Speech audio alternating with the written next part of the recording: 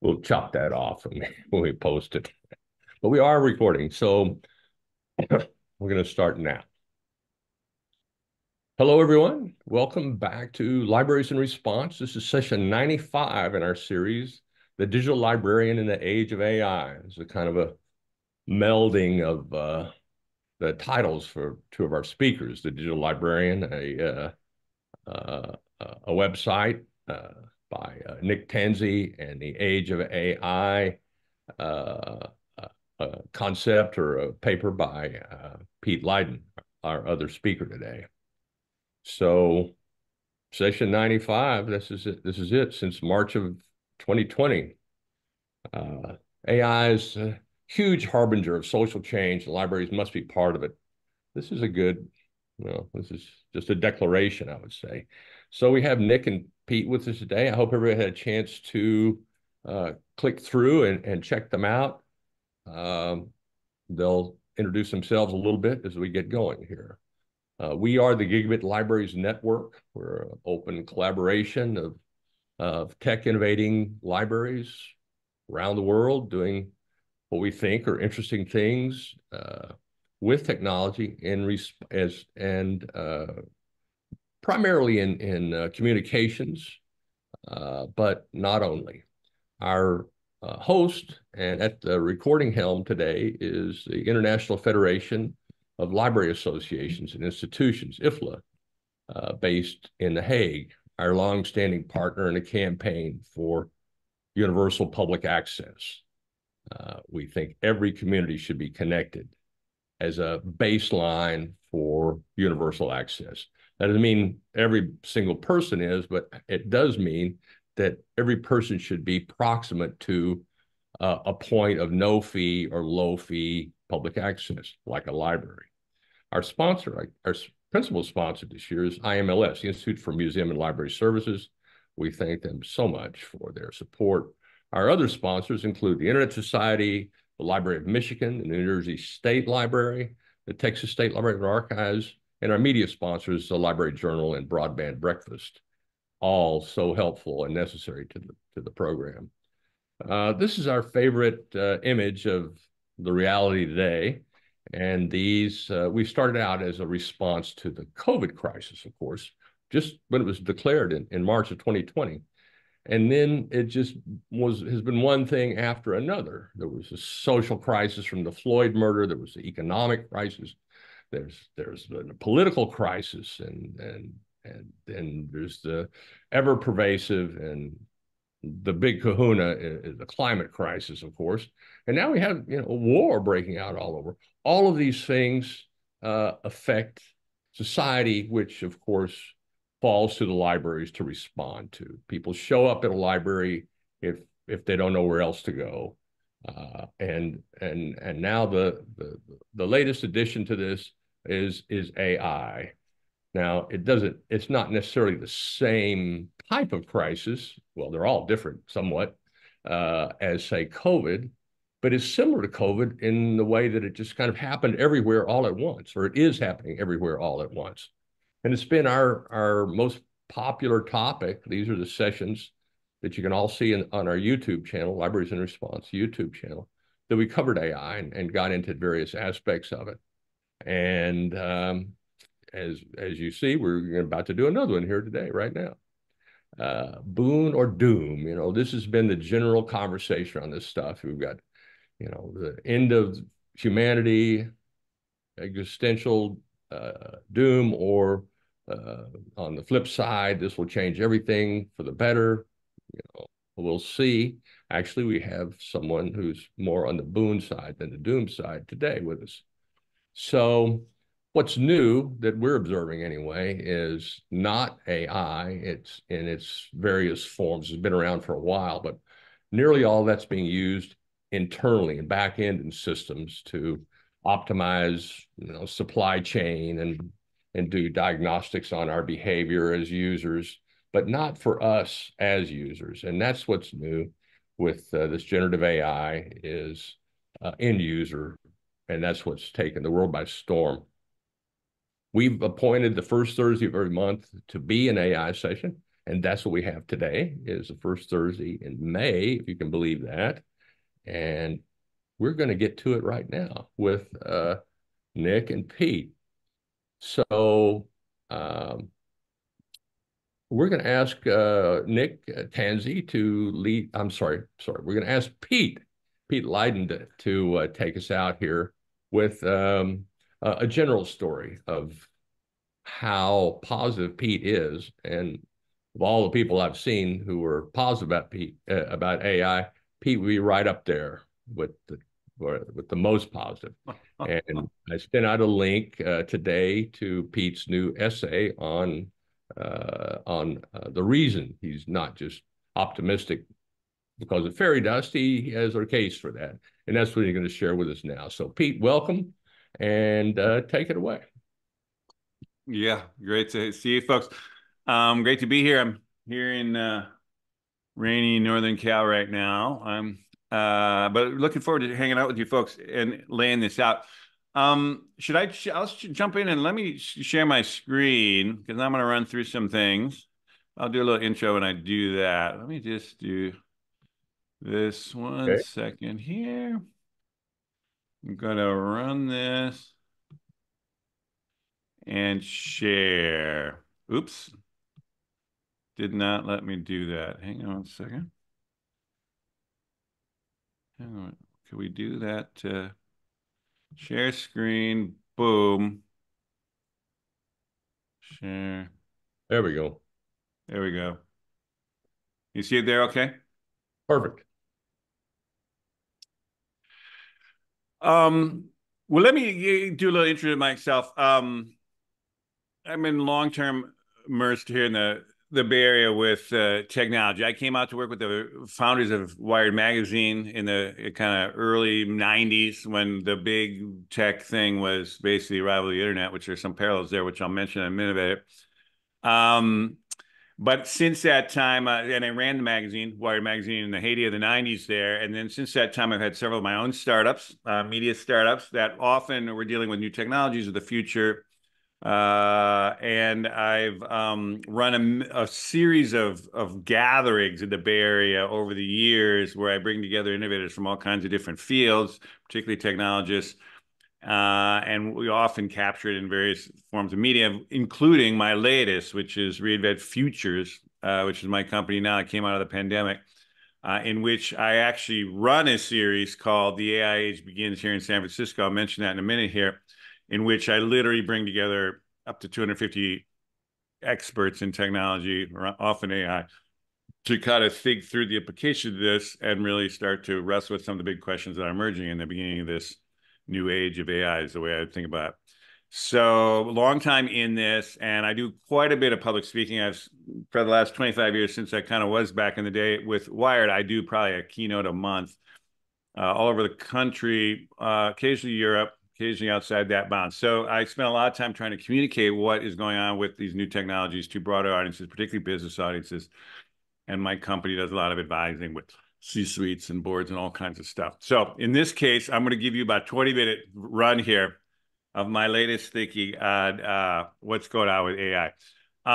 I basically think we're going to really understand what happened last year with the emergence of generative AI as kind of a world historic moment. Not to be too hyperbolic about this, but I think what happened there is really the big bang of generative AI is what Don basically said about it is we've had AI, corporations on focused projects could use it, governments have used it from time to time.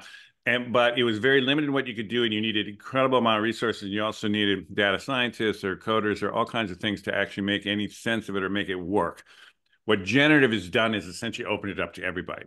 And it really is the kind of big bang where everybody, and I mean anybody now, using their voice, can interact with this incredible power of AI, but also all the data behind it. And it is the closest parallel is to what happened in the 90s with the AI, with the internet, which is we had the internet before. Certain academics have been using it, the military have been using it.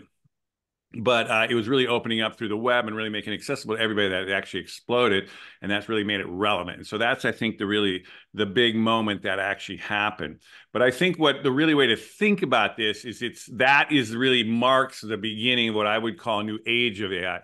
And I think we really have crossed the threshold here. Like, we use the term age for those kinds of things that when humans get to a point where they kind of make a step change in their capabilities. The Iron Age, we learn how to wrestle with metals. Once you make that change, once you take that step change, these are things that you're going to carry on for centuries. And there's rarely any examples of going backwards off that technology into something else. And I really think we have to think about this as the opening up of a new age of AI, an AI that'll essentially will be with humans for centuries. And we're in the super early days of it. But I think it actually helps to understand it with that kind of big picture frame of how fundamentally this is shifting things with implications for our economy, our society. And ultimately, I would go so far as to say civilizational implications. We're not going to be able to get into all that in 20 minutes here, but it's a very big deal. It is happening once again. Ground Zero is in San Francisco here. I mean, it's been kind of fun. I've been out here for 30 years. And San Francisco is a boom bust town, and it always happens where you get to the last run of the last big thing, and all the financial people and all the people from all the world come in from that last thing. They realize, oh, that's over, I'm going to leave. And so that same thing happened, in particular with the pandemic, just made it like, oh, everyone's leaving San Francisco. Who wants to be here anymore? Now, the people that actually know the technology and really understood what was really going on, which was laying the groundwork for AI, stayed here and didn't go anywhere. But also we're waiting for the real story to break, which is when it broke was the coming out of ChatGPT 3, really, but it was really ChatGPT 4, roughly about a year ago. That really was the shockwave that went around. And this, by the way, I will tell you, I've known a lot of this breakthrough of generative AI surprised a lot of AI experts. I mean, people that I've been working in this field for many, many, many years, never thought they'd see this in their lifetime. This is a very common feeling here. And it was also a surprise to me. It surprised a bunch of people how fast it had developed and how the capability that's actually hit. Because here in San Francisco, I mentioned that I run this series in the variability is kind of a central ground zero of the region. And there's a club in there called Shack 15. I basically a member there. But I hold an event and series called The AI Age Begins. We just had one about two weeks ago. In which the question of the night we had was, what is the case for techno-optimism around AI? And I brought literally 250 people together. We have about a dozen of the most interesting of them do little 5-minute pops. That material is out. My essay that wrote it up is on Substack and also on YouTube through my company. We've got all these little short 5-minute videos. I'm sure John could basically spread that later, but so this is something when I'm talking about these things is not just like me kind of staring at the ceiling, thinking about this stuff. It's really trying to draw off the insights of many, many, many people, in particular this next generation of Gen AI founders and builders who, by the way, they use this club is one of the kind of central meeting places of this whole next generation of builders and founders in the Gen AI thing, which is, by the way, buzzing right now in crazy ways. This fits into a broader thing, which I'm not going to go into, but I have been over the years. I think what this is really doing is one of several pillars that is going to drive an era of great progress, counter to the gloom and doom that cartoon you showed. Sure, we have challenges, but I think in many respects, we're underestimating and underappreciating how many positive things are coming together, particularly on foundational new technologies, AI, bioengineering, clean technologies, a bunch of things in a broader context and with other kind of talks I do, I can go into that. But I'm trying to reframe what's happening here is many things are coming together, including the idea that we could actually solve some of these challenges like climate change. And I think AI is going to actually play a big part of that. Now, the way I kind of think about this is one way to think about this is really we're going through a step. There's a technological step change. And if you really go back to his technology historians or his historians who cover technology, there's really been, funny enough, there's not that many. There's been about 25 roughly, there's not a super consensus on this, but general purpose technologies that were fundamental game changers for human beings, everything from the wheel to the printing press to electricity. I think it's undeniable that AI is definitely going to be in that pantheon of just fundamental kind of general purpose technologies that is really going to make a huge difference. But I actually think it's actually a bigger deal than that. And it's because it's what it's opening up is it's giving us a step change into another kind of human augmentation of so for example, for most of humans' existence, from the running around the savannah to basically enlightenment, the only kind of way we could augment our powers was through, harnessing an animal or two or something that could help that. That what the breakthrough in the Enlightenment in the early Industrial Revolution was essentially to harness the power of physical machines, which augmented our muscle power and gave us the power of 200 horses plus, and just kept going from that point on. And that was really the driver of the Industrial Revolution, the spread of prosperity, a lot of the progress that world building that's happened in the last 300 years here. What But up until now, anything to do with intelligence had to have a human brain. Any task related to it had to have a human brain to it. If you had to basically sense the world around you in dynamic time, if you had to make a kind of, reasoning with things that are moving pieces and actually make a judgments and decisions, that took a human. No matter how simple that task was, we couldn't get a machine to do it until now. And that is the real breakthrough here with AI, and particularly with generative, is now essentially we are entering the realm of augmenting our mental powers, think of it as. And this is really an interesting thing because it's opening up a ton of new spaces that we can start to augment and change. And this is why this is a very big deal in a bigger way, essentially, than some of these other thresholds we've passed. Now, there's been a long history of AI. And if we have, again, I can do an hour keynote or more on these things.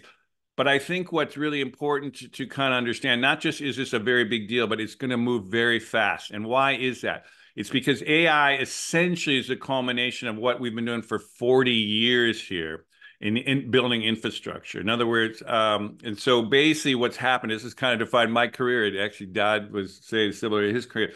We couldn't have done AI 40 years ago, even 10 years ago, or 20 years ago, in kind of the way we're doing it now. And why? Because one, we had to get the power of the computer chips up, doubling in power every 2 years, basically for 40 years, which is what now we're finally getting them to the point where we can deal with it at. We had to connect everything to the internet. Believe me, when we started Wired even just 30 years ago, like it was square one, no one had it was connected. We had to get everyone and everything. And we're well on our way to doing that. There's some people on the planet we still got to finish connecting, but that is largely done. We had to digitize all data. Honestly, at the beginning of this time, the data wasn't digital. It was all analog. We had to digitize it all. We had to collect it, which is a huge thing. Then we had to basically get it all to the cloud. This is if you were at a corporation for the last 15 years, all they talk about is the digital transformation. That was a big thing. And in society is doing the same thing, but we had to basically get it all accessible and basically interconnected up in the cloud. And ultimately, this is a little controversial, but I would argue we needed to actually have the kind of very prosperous tech companies that could put billions and billions for the last 15 years into this research that didn't necessarily have any payback. And so there's been some key breakthroughs, particularly through Google, happened about 15 years ago, that the federal government wasn't doing. And they're just, we needed essentially that kind of thing. And only then do we get to AI. And this is the thing to really remember is like AI doesn't need a comparable 40 years of infrastructure. It is the culmination of this infrastructure. And that's a big deal because every one of those other step changes I mentioned, electricity, once you could discover electricity, then you had to build out electrical wires. It took, literally 40, by some estimates, 80 years to do that. This doesn't require that. And so this is going to move fast, much faster than we're normally used to. And that's something I'm trying to really drive home here. There's also been two main approaches to AI. And again, I could go all night on this. Since the beginning of kind of mainframe computers, there's been thinking about this. There's been two schools of thought. One is we're going to code it, but the humans are going to code in everything from the top down. And the other one was like, well, what if we got powerful enough computers and enough data, we could basically, the computers could teach themselves. The teach themselves thing, we didn't have the power or the data at the time, so they were kind of ostracized. So only 20% of the researchers kept on that, and they were kind of pushed to the prize on the outside. And we tried this other route. It only happened, boom, about 15 years ago, where essentially we realized, God, we have the power and the data to do this. And so it shifted, and that were the breakthroughs, and that's why essentially we've watched this crazy run in the last 15 years here.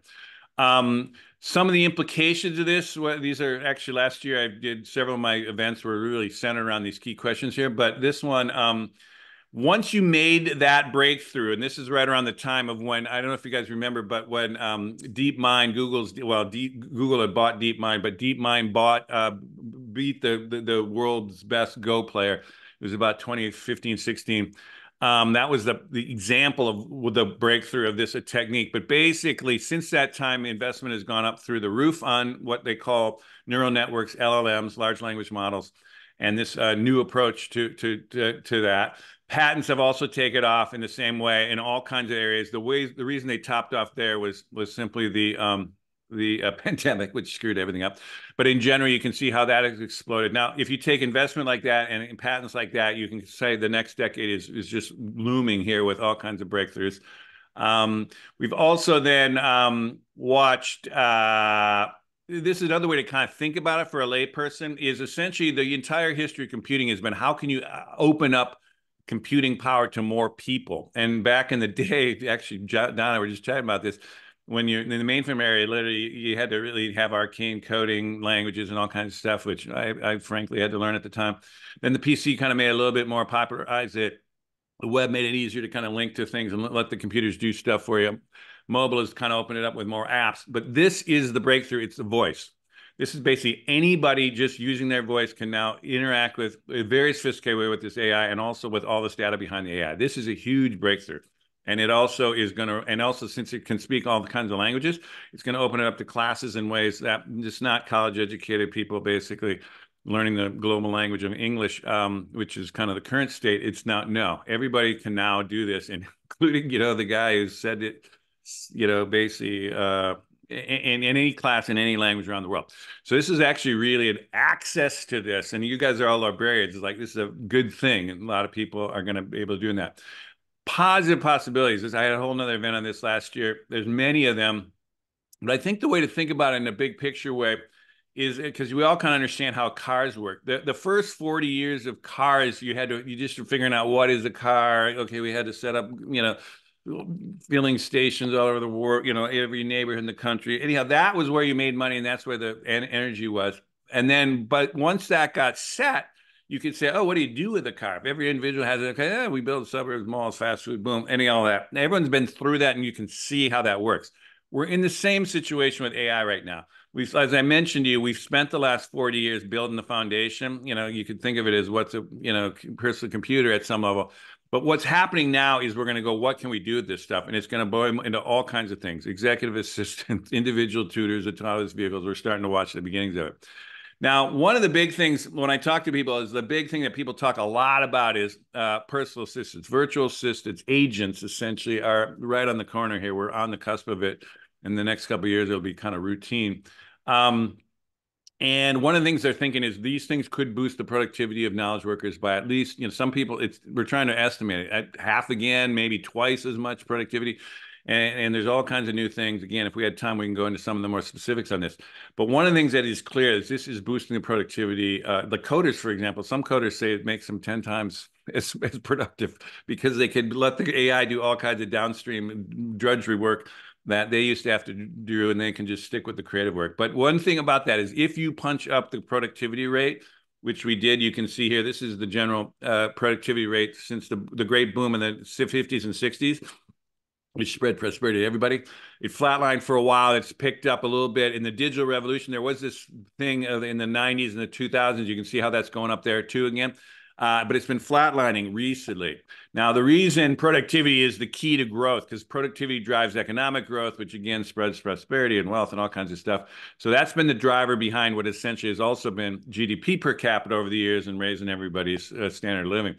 There has been this recent stagnation of productivity. There was a boom coming off the digital revolution and the internet boom, which it went up and then it went down again. But now we're watching the last 3 quarters, it's been going up again. And there's a lot of speculation that this is going to drive through the 20s, if not beyond that. So I threw this out here. It's not out of the question that we're going to actually see really higher growth rates in the next, which has a lot of implications about all kinds of stuff, tax coffers, all kinds of things that people, I think, are really underestimating. Tutors, this is up in your world here. Basically, if you can do a personal assistant for everybody, which is, again, happening. There's not a debate or what's that. It's going to happen. It's just the timing. You can do it for kids. And there's huge implications on this, basically, for really fundamentally changing the way we do education. And here's a good example of it. Basically, everybody's used to this. When you take one teacher to 30 kids, this is kind of the bell curve of kind of, outcomes that we've been used to over the years. All of us have probably seen this. The people that get the A's at the bottom and the people failing at the bottom. Here's the thing. There have been many tests with human tutors. When you put a tutor on any kid at any level, including the lowest kids, those kids basically, you can push them to the top of any curve. It's just a thing that happens, that kind of individual attention. And so now if we could get a tutor like that to every kid, not to replace the teachers, it's just to aid the teachers, where that thing, that basic tutor would follow the kid through all the schools, but also basically know that kid, push that kid, kind of know the kid's issues, go over the 100th time how to do that math problem. Anyhow, this is a real possible breakthrough in a big way there. There are risks. And again, if we had a lot of time, we could go into this. I would just say, and I did a whole event on this last year with, again, another similar 250 expert types. We don't have the time to do that, but I will say some of these things like hallucinations and biases are getting worked out in real time. They're essentially software issues in some ways. I don't want to be too flip about it. Some of them are more fundamental, like copyright law. We might have to fundamentally rethink. There are these issues. People worry about job losses. I can get into a little bit of that. Anyhow, these are issues, but I would say they are not issues that are that are going to kill the game changers. There are the fields that have ascent. These are basically the prices of everything. Anything that's gone up is basically been because of labor costs, and everything that's gone down has been automation here of costs since the 2000s. So think about it. And the reason is because we haven't been able to automate anything to do with human intelligence. But that is going to change. And I think it's going to hit education big. It's going to hit personalized medicine, a bunch of stuff using these things. So we're going to watch whole categories of work that are going to not be replaced, but are going to be augmented. This is another complicated thing. We don't have the time to do it too much. I want to go fast here. But the blue kind of category there are where AI will probably augment the workers in these fields. The red is they won't probably have no augmentation. These are like physical kind of things that still can't get automated. The grays are the ones that we might actually see serious displacement in legal fields, and also these office administration, basically because of all these assistants, virtual assistants. But these are things I just want to say, there's many examples of when basically Excel came out. Oh, sorry, we don't have the time for that, but I was just say Excel came out, everyone thought, oh my God, accountants and financial people are killed. And basically that's not the case. And so I will just leave you with this, that there is a narrative struggle that's happening here. And I want to leave you with this, and we can chat about it later, but all general purpose technologies that come in, they originally come in with risk. And they basically, but they come in with these benefits. And people say, just like, yeah, and people like it. And what we do is we spend a lot of time, once we realize the benefits, we say, okay, we're going to basically put a lot of human ingenuity to lowering the risk. And there's a lot of energy that's already going into that around AI. And ultimately, we get it to the point where it's institutionalized. We've got so electricity, which could kill you, basically. If you touch it, we've got building codes, we've got inspections, we've got a million things. We deal with it to the point where we don't even think about it anymore. And so everyone from the first general purpose technology of, fire, damn, it can burn you, but yeah, wow, what it does for meat, and it's certainly warm at night. We realize, okay, the benefits are going to outweigh the risks of, burning you. And so we figure out how to deal with it. We've done it with electricity, like I kind of mentioned. Yeah, it can kill you, but oh my God, we can light up the room. We're going forward. And I would just say we're in that place now. And so I would just say, don't freak out. That's where people go initially, start worrying about it. But essentially, the benefits are tremendous on this. And to end here, I'll just say, we're really at the beginning of an amazing moment here. And I would say embrace the opportunity here. And I think it will change things in pretty fundamental ways, but I think many other will do for the better. And there's many other things we can talk about on that. But for now, let's open up it. You want to keep my remarks to like 20 minutes. So there's my 20 minutes. And happy to talk a little bit more later. Thanks. That's great, Pete. You make a convincing case for embracing change here, and the track of technology that has been our history of humanity. Your point on risk, excuse me.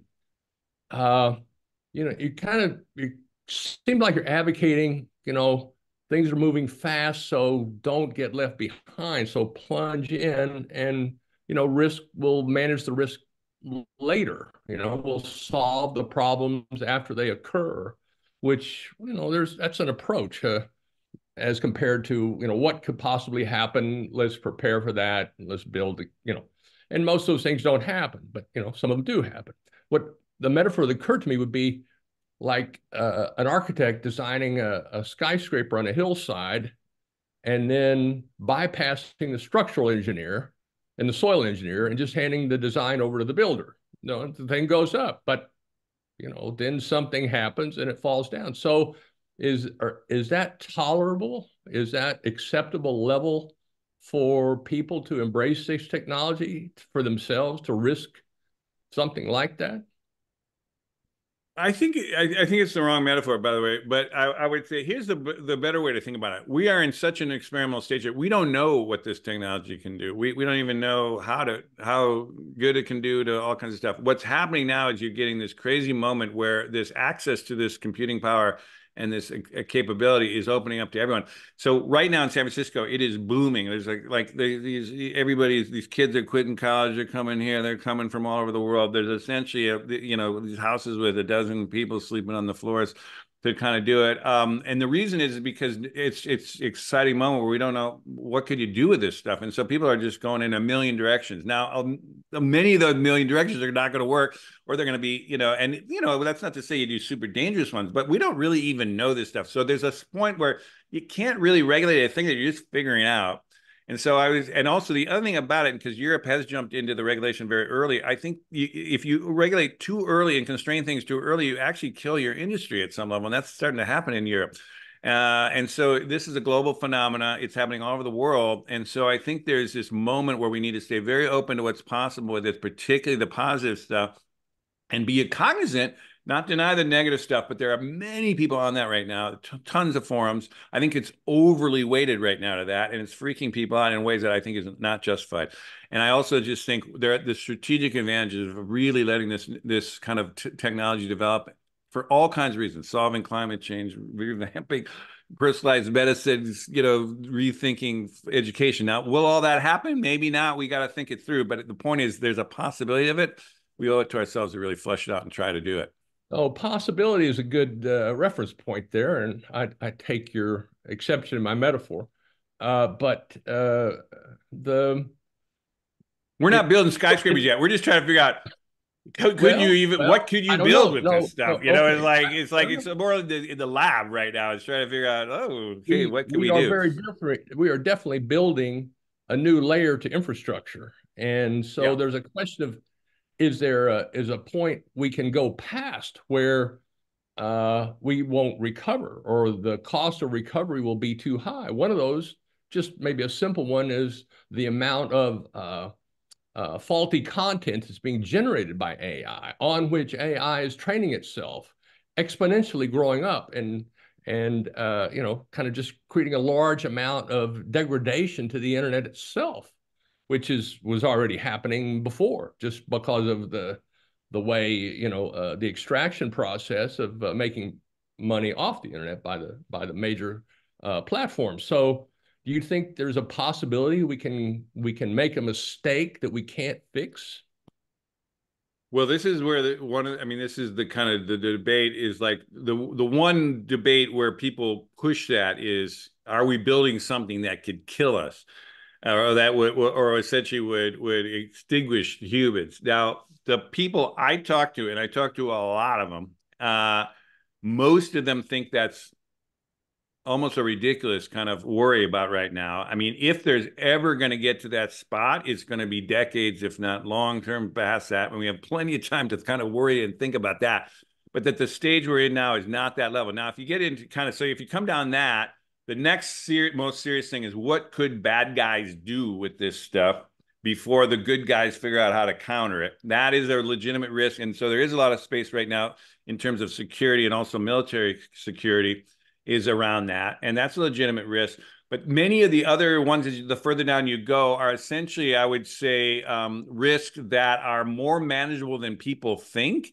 But when you just think initially of the negative and understand and not understand why are we kind of throwing all this energy to mitigate the risk, is to create the space for all these positive things. If there was no positives or very few positives from this technology, we wouldn't want to develop it. And some technologies go that way. They're not worth developing. But this one is, I would say, and because that requires and needs a lot of attention into the risks, but the risks are much more manageable than you think. And some of the ones that people are most freaked out about, like, kind of the robots will rule us and we'll all be like animal chattel running around. I mean, that's just not realistic in essentially the circles I'm talking to. Now, there are a few rogue, I would call them rogue technologists that are kind of taking that tack, partially because you get, incredible media exposure on that kind of thing.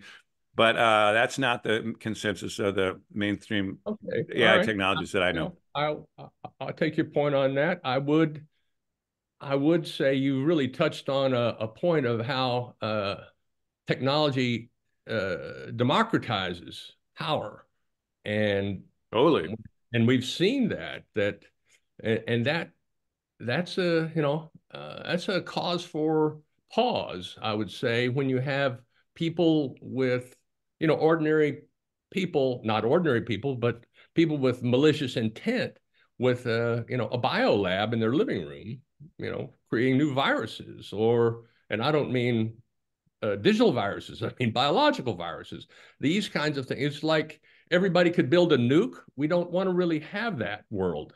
We want to have constraints on things that can be extremely dangerous. And so figuring that out is a big challenge. And even if the extinction scenario is a small possibility, like 5%, who wants to bet their ass on 1 in 20? I mean, sorry, I didn't mean to get lewd there. We need to move here. That's great stuff, Pete. We're going to come back. We've got some questions. I don't think you meant displacing a library. You meant augmenting the library world. I'll come back to that. So, Nick, thank you for your patience, and you're up. So, thanks for being here, and take it away. Okay, thank you. All right, thanks, Don and Pete. That was very interesting. I really like that broad view, that kind of the long view of things. So I want to kind of give my library perspective on how libraries will navigate AI disruption. And I think disruption is a good word when we talk about AI. Whether you see it as a negative influence or a positive one, it does create disruption. And I appreciate that Pete actually took it back to the 90s, which is one of the points of reference I often use is the internet. And while there's some days we rue the internet, and there was a dot-com boom and a bust, and we saw that there was a certain staying power with the internet. And I view AI as kind of a similar disruptive technology. A little bit about myself. I've worked in libraries for about 25 years. It's a public library perspective. As you're trying to kind of date me here, I started first job out of high school, actually second job out of high school, was working as a page in the libraries. So I've worked in youth services, I've worked in adult services, I've worked in digital services as that kind of became a thing. Think of emerging technologies or technology librarian. And now I'm the assistant director at the South Huntington Public Library. And separately, I've done a lot of writing. I've written a few books on technology, on digital collections, emerging technologies, and quite a bit of speaking more recently. My own perspective on artificial intelligence is one where I'm more ambivalent. I tend to talk about it as something that has potential. And potential is a bit of a loaded word. It's the potential for good, it's the potential for harm.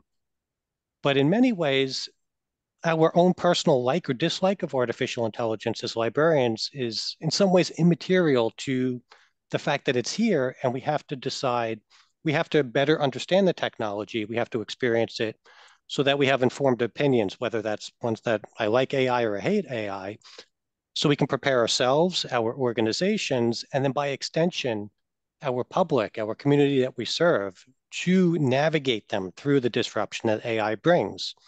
Even if you're an AI optimist, you have to understand that it disrupts things like the job market, how we search for things, how we interact with information.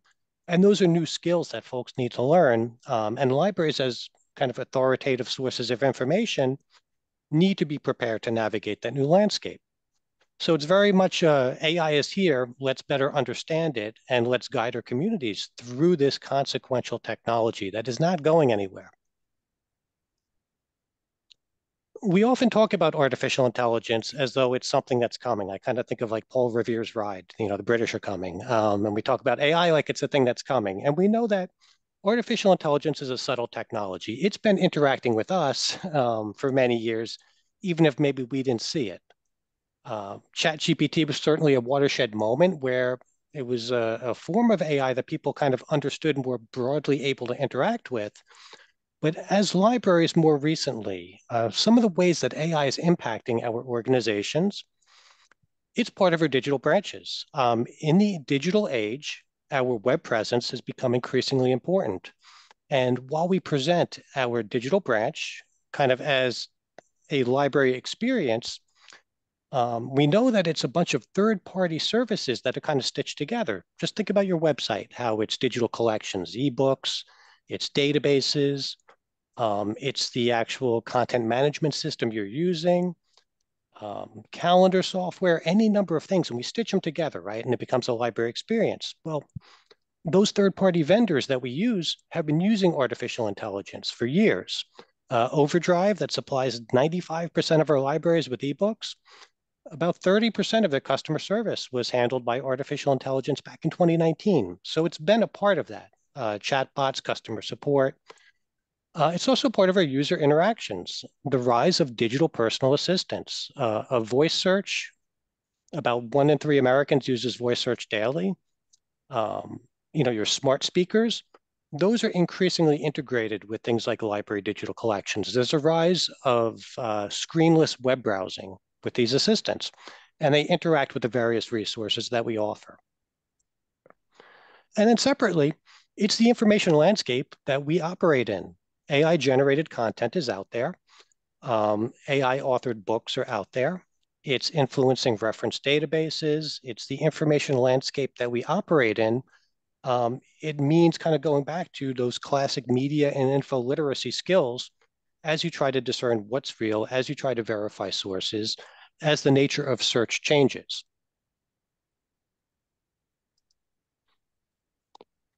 And libraries are not in a vacuum. So when all of these new AI tools kind of dropped, AI-enhanced search from things like Bard and Gemini and Copilot, while the public interacts with that, so too do libraries and library staff. And it's, now you have the rise of conversational search. It changes the way we search for things. You're not going Boolean anymore. You're oftentimes talking like you're talking to a person. The pandemic, I think, was quite instructive for libraries in that we kind of dove into the collaborative work environment. Many of us use Google Workspace more heavily than ever during the pandemic when our physical locations may have been closed, in things like Office 365. And now AI is increasingly powering those collaborative work environments. We're seeing Microsoft Copilot. Windows 11 is kind of adapting to generative AI. We're seeing classic software like Canva that we've all used is influenced by artificial intelligence, and in particular, generative AI. Your Adobe Photoshop now is being influenced by artificial intelligence. So it's an augmentation of existing technologies that we use.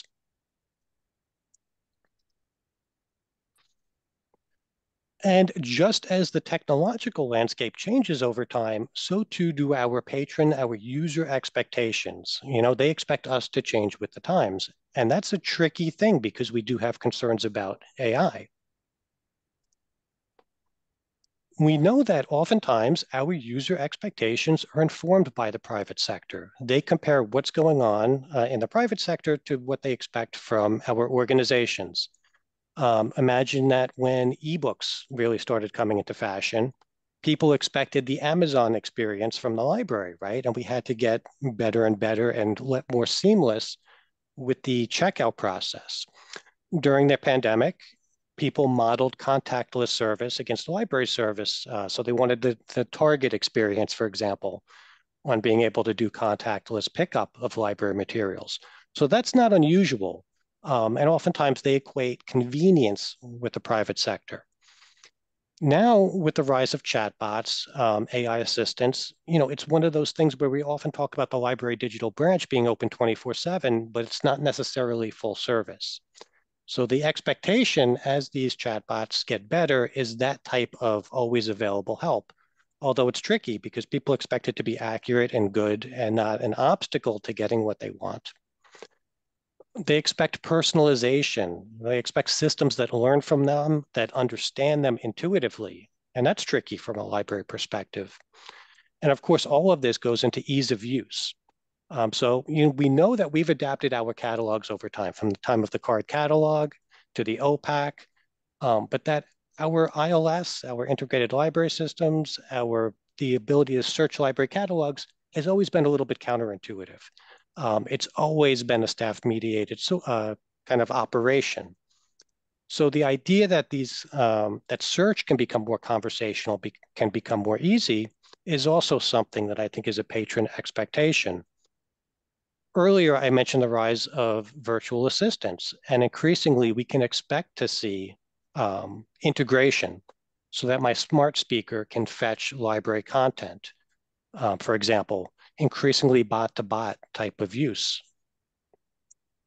Now, this is tricky, though, because while patron expectations are informed by the private sector, they're also informed by the library experience. And libraries have a brand that we've developed that goes beyond books, we know. And one of those things that we've kind of curated is tech navigators. With the rise of the personal computers in the 80s, the rise of the internet in the 90s, the rise of mobile in the 2000s, we've helped patrons understand how this stuff works. Many of you do one-on-one tech appointments, small and large classes.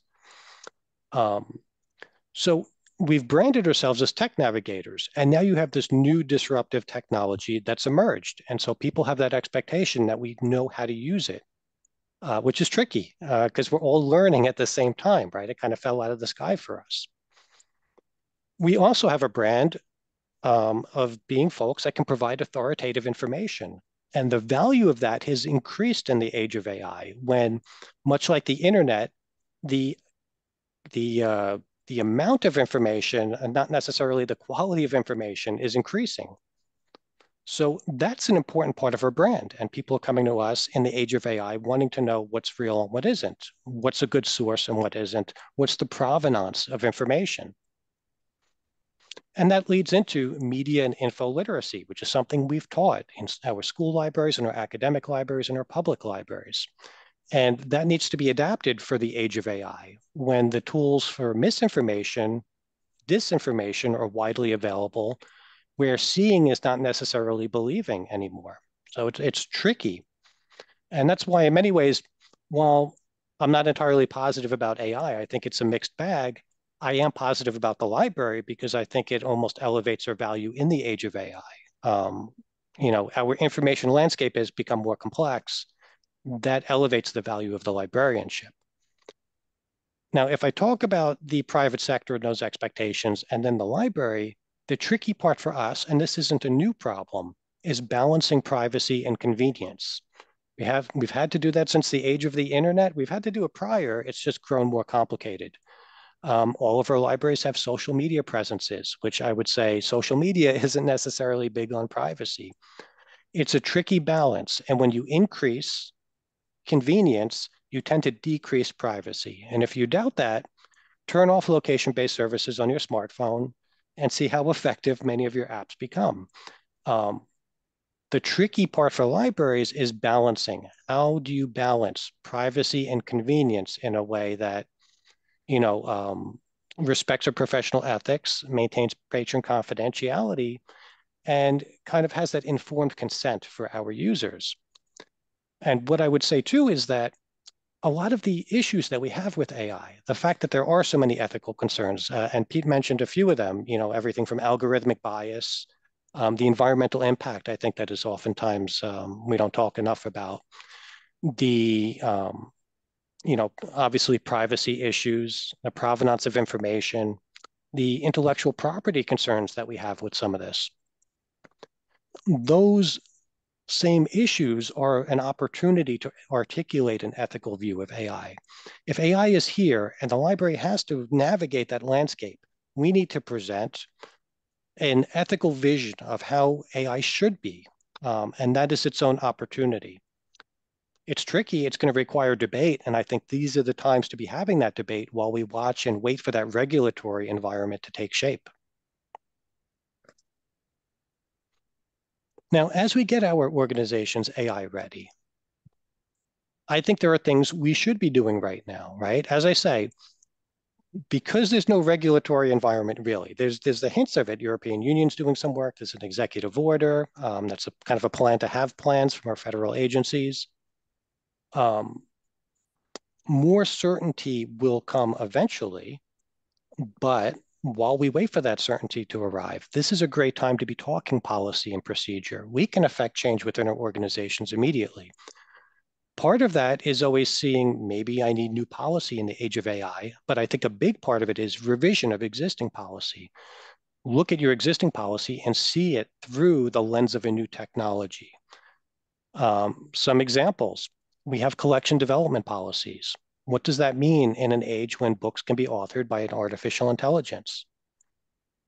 We have reconsideration of materials, where typically we expect a person to exercise, to engage in an intellectual exercise, right? If they don't like some of the materials you have, they read it and they have to write you a book report. Well, in an age when ChatGPT can author very persuasive arguments, what does that mean? Is that a policy we need to look at all over again? So it's important to look at existing policy, not necessarily try to devise new policy. Policy is also an opportunity for us to create some clarity where there isn't a lot. Where staff has questions, how should I be using AI? What is ethical? What is appropriate in a library setting? How do I maintain patron confidentiality? And for a public to understand how we're interacting with this technology, because folks have very mixed feelings about it. We should also be experimenting safely. We have maker spaces in our organizations, right? Because we value experiential learning. Because this technology is happening in the here and now, and many of us are not in school learning it, the only way to learn it, in the same way that when the iPhone came out, is to get hands-on with it. It's that experiential learning, it's safe experimentation, it's understanding the broad functionality of generative AI, so that we can talk about it in ways that are informed, that our like or dislike of the technology is based on experience rather than maybe expectation, what we imagine it to be. And as I mentioned, we need to engage in an ethical debate. These debates take time, and legal and ethical are not the same. A lot of folks have very strong feelings about generative AI and intellectual property, for example. If you're waiting for the US Copyright Office to give you a ruling, you may not like that ruling. You may still feel that the use of AI is unethical to generate images. Don't count on the law to answer your problems, right? You still have professional ethics that exist outside of a legal structure. And we need to kind of experience this technology so we can understand it, and then we can turn those skills outwards towards our community. And some of that's going to be in the form of library programming. And I know we tend to get intimidated because it's new, and we think about how can we, or teach others when I'm just learning myself. But in truth, it's not as heavy a lift as we think. A lot of it is just demystifying, which means access. It means just getting it in front of people and giving them a safe space to experiment with the technology. It's also a traditional library thing for us, right? Is upskilling, digital literacy. You did it in the age of the internet. Prior to that, it was computers. After the internet, it was mobile devices, cloud, social media, digital privacy. We've taught this time and time again, information seeking skills. And so just teaching folks the basics of media literacy in the age of AI on some of the ethical issues they may not even be aware of. Getting popular tools in front of them and giving them a little bit of context so they understand how they work, what they can do, what they're not great at doing. And adapting our search strategies for the age of AI. I think what we owe folks isn't necessarily to tell them how to think, right? But it's to create informed citizens that can assess their risk in the age of AI, that can understand how these things work, um, and understand that balance of privacy and convenience that oftentimes takes place.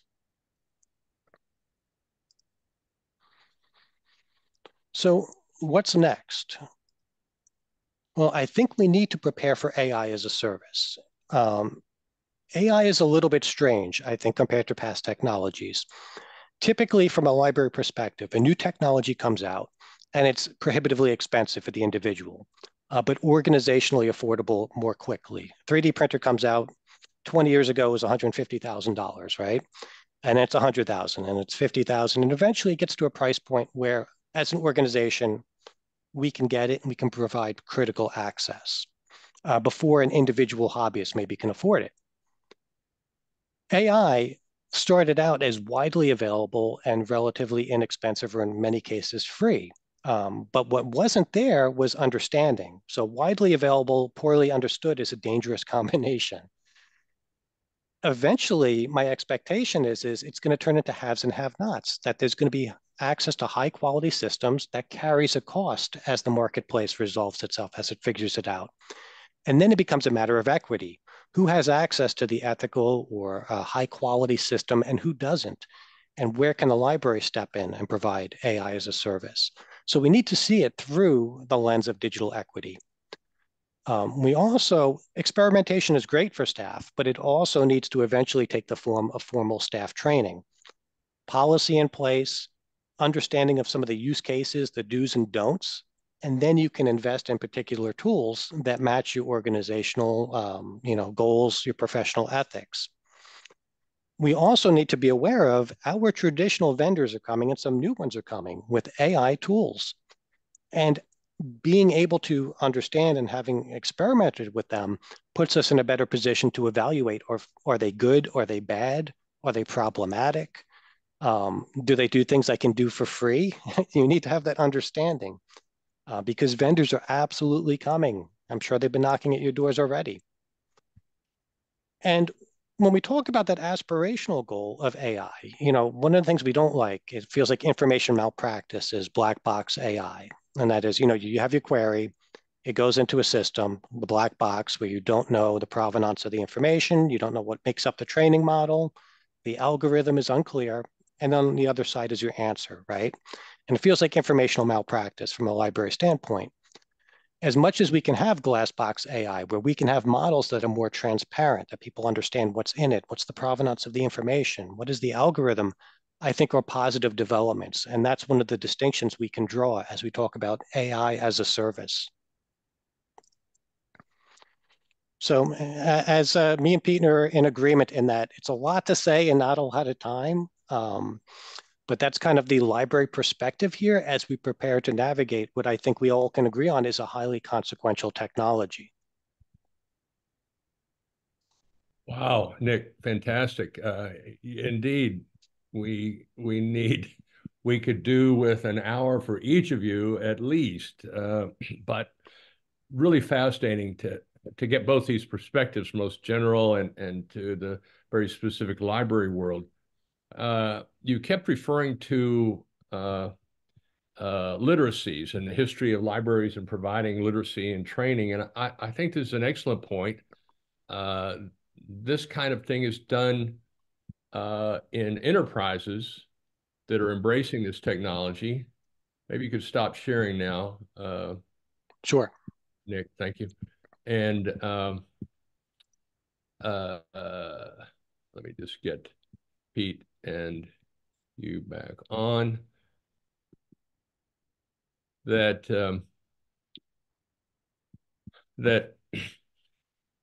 trust is a primary asset that libraries possess. There's a general decline in trust across all our institutions. And in contrast, libraries are rising up as a place to seek reliable, information from someone that does not have an agenda other than helping you without expectation of gain of any type. And that just grows more valuable. And your point about waiting for laws and regulations is also really on point, because one of the things about technology advancing so quickly, it's so hard to regulate because it's hard to define. What is that? It's a phenomenon. We can't even put a name on it. And if you can't name it, you can't write a regulation around it, much less enforce it. So this has been a dilemma of technology outpacing regulation, which, to Pete's point, Europe has been at the forefront of. There was a conference recently, and someone pointed out that the top 10 technology companies in the world, none of them are European. They're all American or Chinese. What Europe is good at exporting are regulations. And I think that's probably a valuable contribution to this conversation. Somebody needs to be looking at guardrails or trying to come up with reasonable constraints. We're seeing executive orders come out now. The federal government in the U.S. has issued theirs, and it's happening at the state level and at local level. CIOs everywhere trying to figure out how to manage all this. And all these efforts at protection and guardrails and system constraints, I don't hear much about the behavior of the end user. Because if you have a clueless or just a careless end user, the security of your system is undermined. It's just invariable. And this is where libraries, I think, can play a major role in AI literacy, for a term, which also kind of brings up a question before I ask Pete to respond to your presentation, as you've already responded partly to Pete's, and that's this term you use, digital librarian. And everybody kind of knows what that is. Somebody, digitally aware, hip librarian who's there as a resource for all kinds of levels, end user, in-house, and those kinds of things.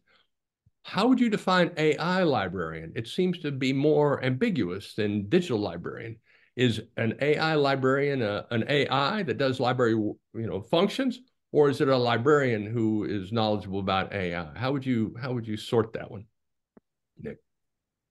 Oh, sure. So to me, I mean, I think the person is important in this equation. So a librarian who uses AI versus, a AI that's trained by a librarian. One of the things that concerns me about AI is just a matter of responsibility. When it's a person can take responsibility. An AI system is easier to kind of pass the buck and just not have responsibility. Inherently, these systems are human powered on the back end anyways. That they take in, they learn from us. That's part of our concern with the training model oftentimes is they suck in environmental and human data. So from a reference transaction standpoint, that's always tricky. What's interesting too, though, for the librarian now is it's almost like 2 reference interviews you have to conduct. Typically, if you came to me with a question, I conduct a reference interview. And I might ask open-ended questions, which is quite effective for dealing with the person. But then if I'm engaging with an artificial intelligence training, a model, or LLM, for example, to then get some information to you, I have to engage in a new reference interview with that system, and one where open-ended questions are quite problematic. So it's almost like you've added another user to the mix, one that's an artificial construct, to my mind. Interesting. Pete, you have any response? Or we had a request from Dave Hallenbeck for you to respond to Nick's presentation. You have any comments now, Pete?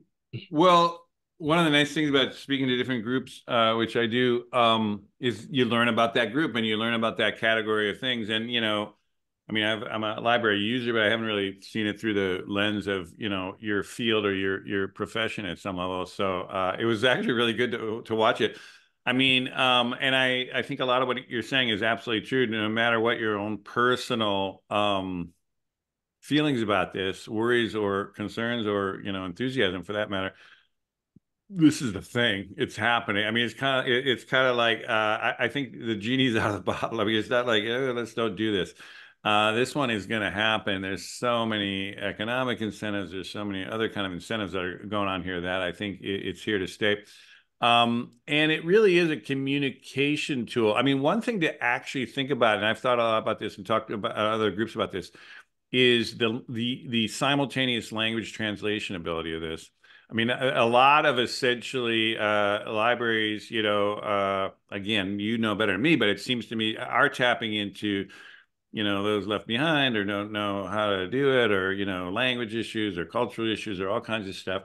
And that is a huge tool. I mean, just think about it. You now have a tool that is basically kind of simple and free that you can basically gives access to pretty much any language now. And increasingly it'll be all languages.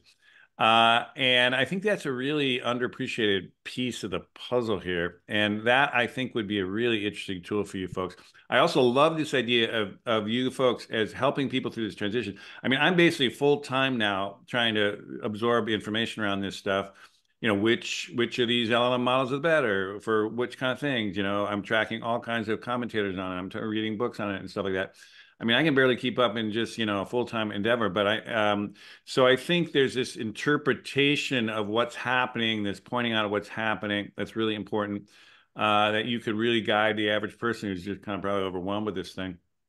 Third thing is, I think there is again, as always in technology, there's an open source kind of secondary move that happens a little bit in a stutter step with the kind of private companies, and particularly the big tech companies. And that's interesting. The costs, there's open source models in which it's much more transparent. There is much more understanding what's going on. It's kind of communally kind of built. And those prices, the open source LLMs are coming down dramatically. And there's a lot of new energy going into that. And these systems could be more public domain, civic minded, a bunch of different things that I think fit more into the ethos of libraries. So there's a lot of positive and interesting things that I think forward motion trends that are coming out of this that would really serve you guys well. And it's great to see all the energy you're putting into it. So good luck with it, because it's an essential thing right now. But I would just, my own little thing would be, humans always go, and it's like we're wired for, basically to hear the rustle of the bushes, run from the lion kind of thing. That's the genetic line that has made it to us. And the kind of genetic line that was like, that rustle, it's no big deal, don't worry about it. They got eaten, and that positive kind of genetic code never got up into our space. So we are kind of wired to originally worry about everything. And I would just try to counterbalance that with a little bit of a sense of like, oh my God, what are the positive possibilities of this stuff? And try to hold on to that in this initial encounter with it, because there are fears that are easy to stoke. And I think, to my mind, they're overblown. It would be my feeling on this. And that we've always, in kind of these kind of situations with new technologies, the internet was the same thing. I mean, when the internet first came out with, I was there at Wired Magazine, everyone said, oh, it's only going to be used for porn. And, oh my God, it's going to be the criminals will use it, and crypto will just, it's like, why would we want to do this? And it's like, well, because, you can now talk to your mother over video, in kind of like ways that for free for, who would have ever thought that. Think of the positive things of the internet too. I mean, there's just a lot of amazing things that come with this too. So there's a kind of it's just what happens. We'll figure it out.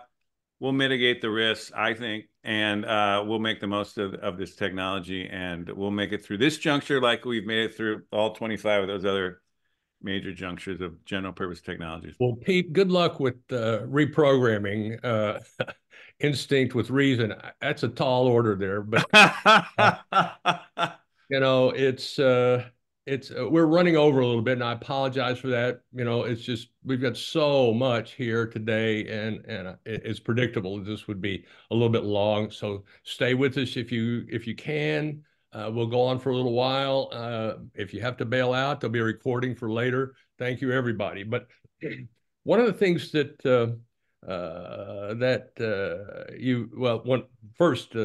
you've just mentioned a positive byproduct of the series, Pete, is that we have extraordinary people come on who are not from the library world, who, by virtue of the fact of speaking to librarians, generally think about what it is that libraries are, about, and therefore are exposed to what we think are tremendous values that libraries represent. trust, and there's no more benevolent institution than the library. And it's amazing how popular they are. Half of the people in the U.S. are library card holders. Half.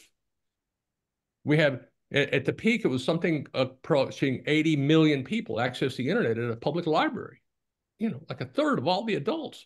It's just phenomenal stuff that it's just not a story that is told generally, because there's no profit in it, and there's the motivation, and librarians are typically civil servants and kind of restricted in how engaging they can be on the civic front.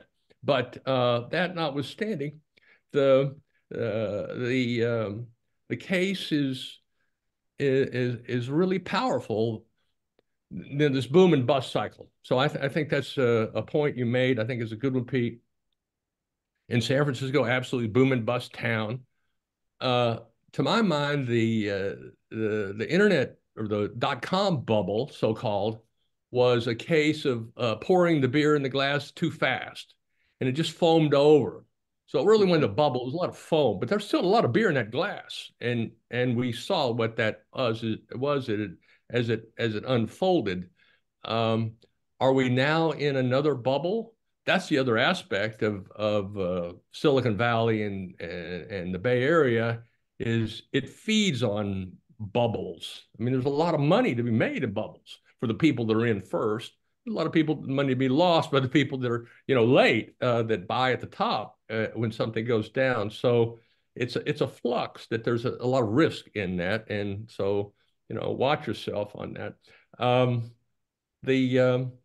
The literacy question is really a good one, because of so much emphasis has been placed on protections and system design, that very little is on end user behavior. And I think this is a missing part of the general discussion. We're going to be making this case in Brussels at the big data privacy conference. It's going to happen there on May 22nd, 24th. We're going to happen to be there.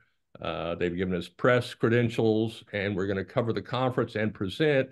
We're going to have a session here, and the case we're going to be making is that, yes, okay, regulation, yes, system controls, but unless you help people in general understand this stuff, it's going to degrade all the security that you can build in on the system side. And that's not really what people are talking about. They say, well, we just need regulations. We need to have, companies constrain themselves. But we think that's a real opportunity for libraries, of course, to play that role. Inside of companies, enterprises, public and private, people do training, don't do this, don't do that, don't share this, don't fall for this kind of a scam. But for the general public, where do you go? You go to the internet, ask them, what should I not do? Try that. So hopefully that will be a good one. So we're over. I appreciate it, but I do want to have Pete. You almost made a great last comment. I think it was, actually. So Nick, I'm going to give you a last comment chance, and then we'll close the recording here. Sure. So, I think back to my original thesis, I guess, which is, and on this, I think me and Peter are in agreement, which is AI is here. It's a consequential technology. It's not going anywhere. And, even if, say I was to adopt Pete's enthusiasm for the technology, right? Very much a techno, what do we say, optimist, right? We still have to understand that it is going to disrupt job market. It's going to change things. People are going to need to upskill. And even in positive developments, because sometimes we think of disruption as a negative thing. Disruption is where libraries can come in and help with equity, help upskill, help teach, help add context, and increasingly access, as I think my suspicion is, access to high quality AI is going to become a matter of digital equity. There is going to be haves and have-nots, and that's an important space for libraries to operate within. And then again, just that our time right now, as the market takes shape, as all this churn happens, is to understand the broad functionality of the technology, understand good and bad use cases in a library context, so we can make those smart investments. We can hit the ground running when Windows 11 is an AI-powered operating system, that's not the time to start talking and trying to figure it out. That's not the time to be having ethical debates that should be happening right now. So we can, be a little more unified on this front about what's appropriate and not, and present a unified front too when a vendor comes trying to sell us something. It's a great point, Nick. Markets are not known for their priority on equity.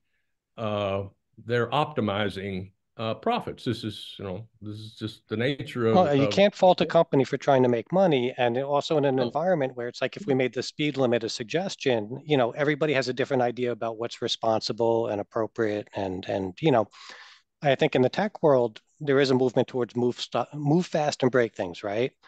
In libraries, we have trust that we built over a long period of time, and trust is a long time to gain, and it's very quick to lose.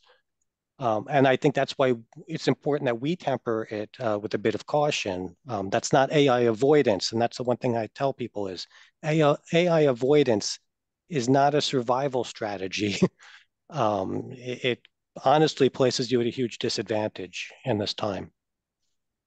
Yeah, well said. And so this disruption phenomena, which is clearly, I mean, it's happening. There's no question about that. And that's that kind of the similarity to COVID. It's just, there's no avoiding it.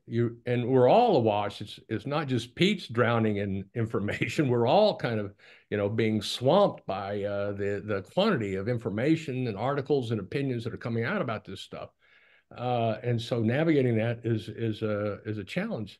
But that's kind of what makes it a crisis in our view, is just the pervasiveness and the potential for disruption. That doesn't mean it's disaster. It could be, but it means we really have to deal with it. And so I think we've made a small contribution to that today. And I thank everybody, and I thank you, Nick, and I thank you, Pete, for being here and sharing some just beautiful information. Can't wait. We should have this up by tomorrow, and we'll send out a note on it. And it's just been great. So thank you very much. Thank you. And I will end the meeting for all.